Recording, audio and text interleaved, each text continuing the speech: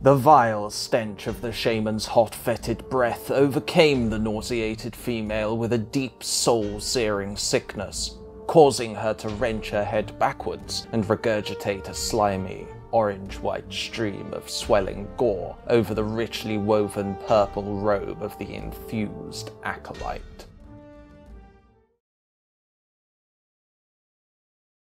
What did I just read? In 1970, 16-year-old Jim Theis wrote The Eye of Argon, a fantasy novella following the barbarian Ginger, a ginger barbarian who has been run out of the town of Kryn after his scandalous activities throughout the Sumerian city had unleashed throngs of havoc and uproar among its refined patricians, leading them to tack a heavy reward over his head. Ginger journeys to the town of Gorzom, where he wholesomely occupies his time with a half-naked harlot, lopes off the confused head of a drunk guard, is arrested, and then angers the local prince by killing his advisor. Of course, Ginger gets thrown into the dungeons.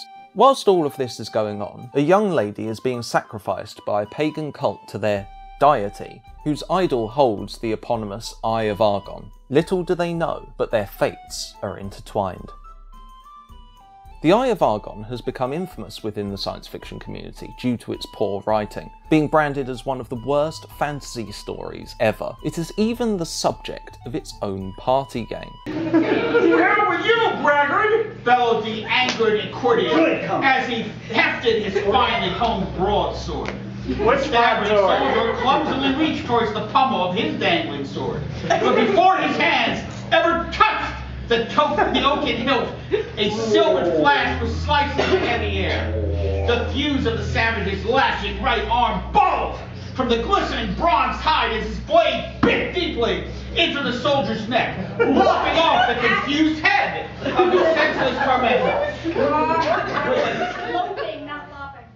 Of course, this was released in the era before the internet brought us such classics as My Immortal, I may be a Hogwarts student, Hargerid paused angrily, but I am also a Satanist!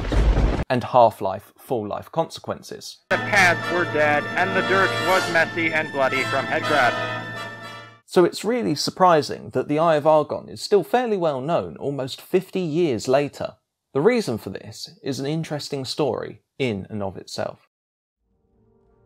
The Eye of Argon was originally published in the 10th issue of OSFAN, a fan magazine of the Ozark Science Fiction Association, and at some point in the 1970s, author Thomas N. Scotia ended up with a copy. He clearly thought it needed to be shared, so he sent it to fellow writer Chelsea Quinn Yarbrough with the cheeky note, "Here is an example of fine writing that we might all enjoy." During a dinner party with other writers and book dealers, Yarbrough brought out The Eye of Argon, and it was a hit with the guests. She loaned the copy out to one of those present, and from there, copies would be made and it would continue to be distributed. Over the years, The Eye of Argon gained notoriety and continued to circulate around science fiction conventions, with readings becoming a staple. It became a party game with its own set of rules, the main ones being: Rule 1, read it exactly as written. Rule 2, when you start laughing, pass it to the next reader. Rule 3, the next reader must start at the beginning of the sentence the previous reader laughed at. Laugh before you start and you pass it on. Rule 4, anyone who makes it through a full page must pass it on. Rule 5, no rushing. A full dramatic reading is required. Acting optional. So pretty simple. Read it out for as long as you can without laughing, otherwise you have to pass it on to the next reader. At some point, Don Simpson, Chelsea Quinn Yarbrough's then husband, transcribed the story and stored it on an 8-inch floppy disk. Simpson attempted to ensure all typos were kept intact, though he acknowledges that it may not be fully accurate. This is the version we now find shared throughout the internet. However, there is one issue. Whilst the original copy was getting passed around and around, the last page went missing. The world was missing the conclusion. Then, in 2004, it reappeared, and the ending was published in the New York Review of Science Fiction, issue 198.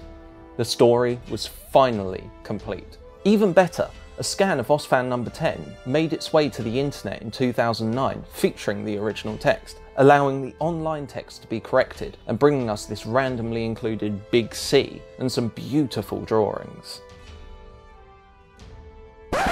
Listen, little bitch, I be thuggin'. All that is dope, I be puffin'. Nowadays can't tell me nothing. Anyway, the Eye of Argon itself is wonderfully poorly written, and it is an absolute treat to read. It features ridiculous sword fights, wench wooing, ritual sacrifices, kicks to the nuts, pop to the groin, pop to the groin, and an epic battle between a gigantic man and a rodent of unusual size. Rodents of unusual size? I don't think they exist. It is also the only thing I've ever read that not only has chapters, but also half chapters. After chapter 3, you get chapter 3.5, and after chapter 7 is chapter 7.5. The story is chock full of horrible characters, excessive description, and bizarre word choices. The way it is written, it seems as though Theis had access to a thesaurus, but rather than choosing the most appropriate word, he instead chose the longest. For most people, the worst thing about the Eye of Argon will likely be the constant excessive description. Everything needs to be described in full. This might consist of 1 or 2 adjectives beforehand, or sometimes an entire paragraph will be spent describing a single person. This one, for example, describes what 2 guards look like. They die on the next page. Clearly time well spent. Even worse, one of the chapters exists only to describe a room and the inhabitants of that room. Yep, that's right, all of this just description. Nothing actually happens. Also, and this might just be me, but he keeps saying things are oval.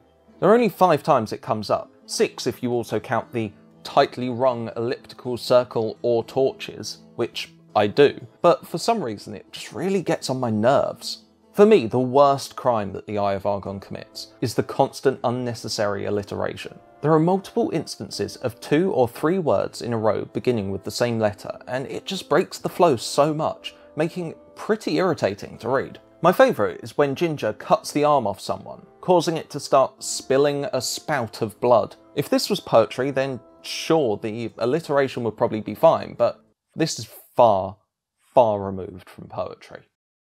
The Eye of Argon is a story that deserves to be read in full, and of course I would be a fool not to give you a taste of it, but if you would like to skip this, you can go to this timecode. Now, the following is from the opening chapter.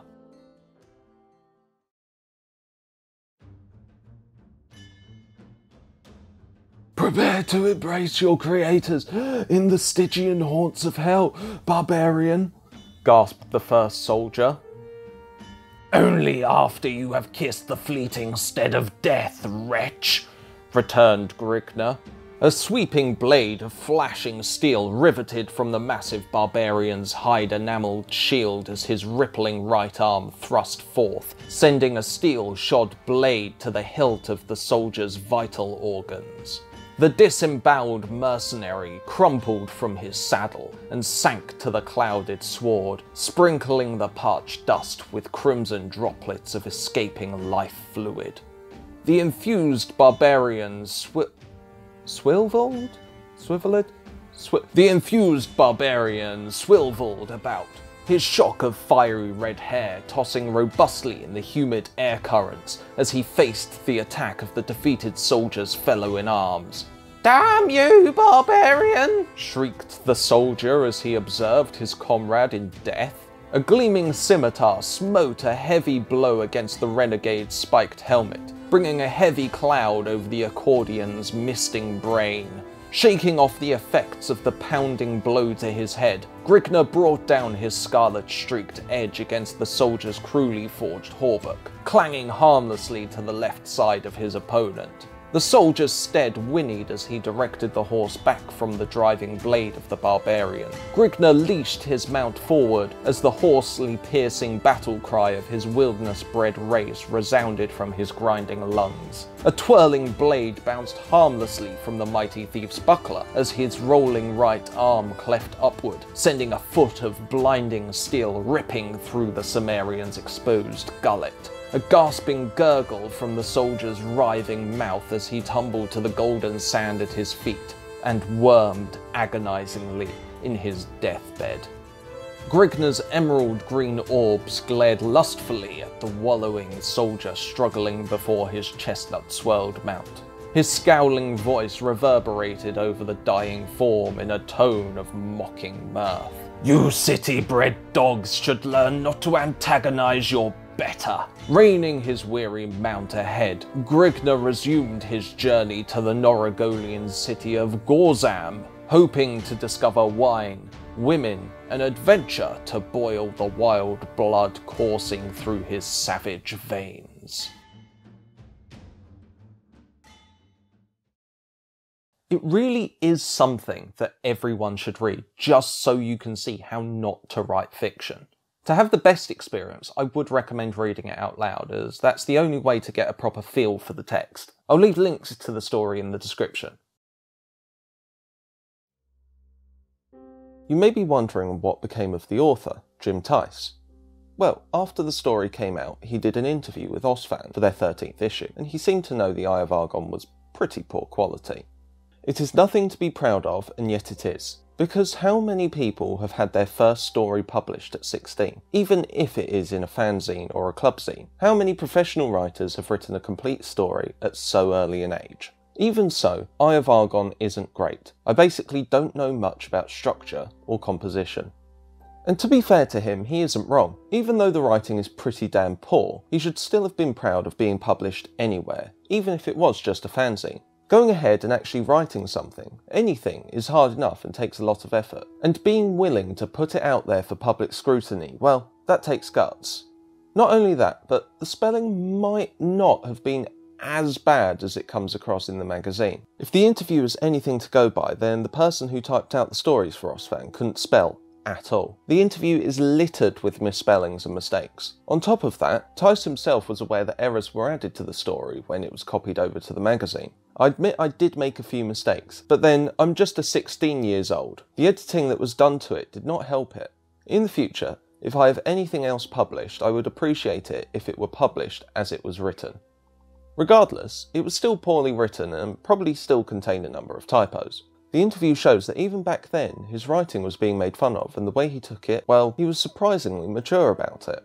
OzFan. Also, the fact that they were kidding you about it, you took it so well. I think you should be given a pat on the back for such good sportsmanship. You showed real character. Theis. I didn't know that. I mean, it was easier than showing bad character and inviting trouble. I can only imagine what the reaction would have been in the age of the internet. The Eye of Argon didn't launch the writing career of Theis. The interview does hint that there may have been more stories, though these were either never published or have been lost to time. After the Eye of Argon came out, he wouldn't release anything again. In the interview, he says he's working on his writing, and eventually he did go on to get a degree in journalism, so it seems he did work at improving himself. There are some sources on the internet that talk about an interview with Hour 25, a science fiction and fantasy radio talk show, which has had big name authors on it, such as Arthur C. Clarke, Frank Herbert, and Harlan Ellison. The show still exists, though they tend to only do 2 shows a year. I got in touch with Hour 25 archivist Eric Foss to see if I could get access to a recording of the interview. Foss told me that the tape still exists, however he is not sure where it is. Sources on the internet state that the interview was in 1984, however Foss says it was recorded in 1982. At the time, Foss tried to get host Mike Hodel to play it for their 10th anniversary show, but Hodel declined to air it. Foss told me that Theis had mentioned he was doing technical manual writing work at the time. He even sent Foss a signed copy of the story. Secondary sources on the internet state that Theis seemed to be a bit hurt that his story from so long ago was being widely mocked, and said he would never write anything again. Though there are some sources that state he may have attended science fiction conventions, and even readings of the story. Little else is known about him. I came across a few blog posts from someone who knew Jim Theis at university, but even then, details about him are minimal. He remained elusive throughout his life. On the 26th of March, 2002, he died, aged 48, survived by his wife and 2 sons.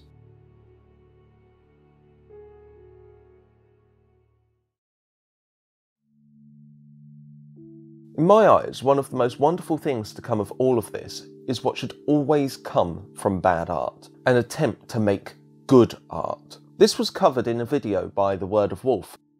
And if you're an aspiring writer, be it someone who wants to write a series of novels, a comic, a TV show, a movie, or a video game, then by recognizing the bad and establishing an objective reason why it's bad, and furthermore how it can be fixed, then the likelihood of your suffering the same mistake is significantly lessened. Oftentimes the story ideas I'd like to write end up being similar to ideas I loved in concept but failed miserably in execution. Very few ideas for a story are ever truly bad, but rather have the potential for greatness depending on the writer. A good writer can make the worst story seem great, and a bad writer can make the best story seem like shit. In March of 2019, Grignir the Accordion, a retelling of the Eye of Argon by Jeff Bertone, was released. This book is an attempt to draw out the better elements of the story and retell it so that it's, well, readable, because believe it or not, there is actually a story in there that you could do something with. I've had a read of the available pages on Amazon and it's a lot better. Bertone has included backstory that is glossed over in the original and has structured it in a way that actually makes sense. There are also some in-jokes in there for those familiar with the original. It isn't the most amazing thing in the world, but it's a pretty good attempt at salvaging the story. The Eye of Argon has gone down in history as one of the best, worst pieces of fiction ever. It is a perfect example of bad writing and bad storytelling. The poor writing and the mystery surrounding the origins of the story and its author have likely helped keep this story popular for almost 50 years. In fact, it took a long time before it was found out where the story originated from. It wasn't until 2003 that it was discovered that the story actually came from Osfan. Personally, I think Jim Theis was unlucky. He had the courage to put his work out there to the world, and not many people would do that. Sure, he probably should have had enough self-awareness to not get something that bad published, but he clearly saw where he went wrong, learned from his mistakes, and wanted to grow from that. No one could have expected that one story from one issue of an obscure fanzine would end up getting spread around the science fiction community. The weird thing is though, for how bad it is, and the notoriety that it has achieved, I don't think it is necessarily the worst thing ever written. Don't get me wrong, it's pretty damn bad and is definitely one of the worst things I've read, but there are absolutely worse pieces of fiction out there. The Eye of Argon has a semblance of a plot, so much so that someone wrote a book based upon the bare bones of it. Could the same be said for something such as My Immortal? As Eric Foss from Hour 25 said to me, plenty of fans have put out stories just as bad or even worse. Hey everyone, thanks for checking out the video. This was a bit of a weird one. It started out as me wanting to actually just rip into the Eye of Argon, but the more I dug into it, the more interest I took in the history, and I actually ended up gaining a lot of sympathy for Jim Theis. He seemed like a really nice guy, and I really do think he may have been done a bit of a disservice. It was really interesting to look into and find out more, so I might do a few more videos like this in the future, I don't know. Let me know what you thought in the comments below, and I'll see you next time.